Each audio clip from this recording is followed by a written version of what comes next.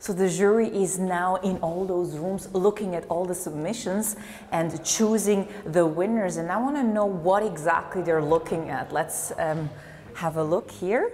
Hello!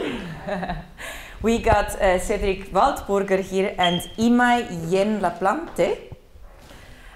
So you're looking at some of the submissions.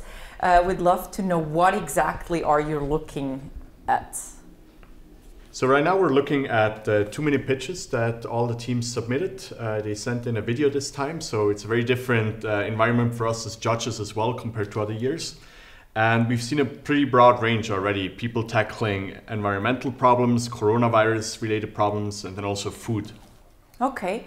Imai, how difficult is it to pick? I mean, when you look at, are there projects that are very similar or, yeah? Well, the weekend goes very quickly, so a big part of what we're looking at is the combination of the vision, that they had something that was creative and they attacked it well, but then also what they were able to show us by the end of that weekend that they actually accomplished. Yeah, I mean, it's a short time. You cannot really you cannot really finish a project, I guess. But it's very important that they document what they did manage to do.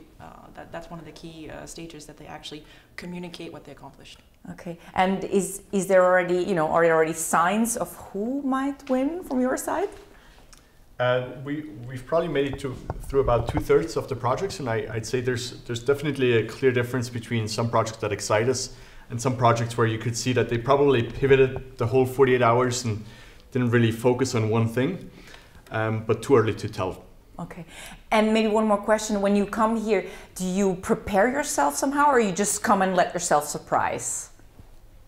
I would say that previous hackathons that we've been involved with gives us some preparation, but otherwise it's a surprise to see the challenges of this year. Okay, great. Thank you so much. Thank you, guys.